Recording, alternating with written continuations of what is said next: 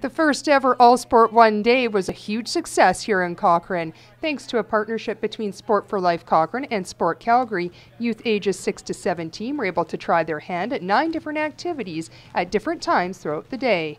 Leah Wiens, chairperson for Sport for Life Cochrane, says it was a great day and roughly 300 to 400 kids took part in the All Sport One Day activities. We were really excited to see that most of the sessions were full or nearly full.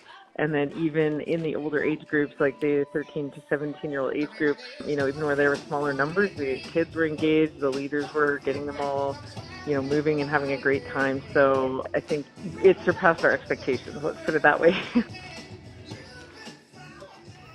Keeping youth engaged in activity, especially as they age, is something that is important to the committee. That's an area where I hope all of us in the sport community will really focus to get, more kids out and then hopefully get them maybe back into some sports that they used to play or try some new sports as they move into junior high and high school to keep them active. So I really want to keep that and build on that. With so many youth enjoying the day, it even opens up the possibility, could adults enjoy an All Sport One Day?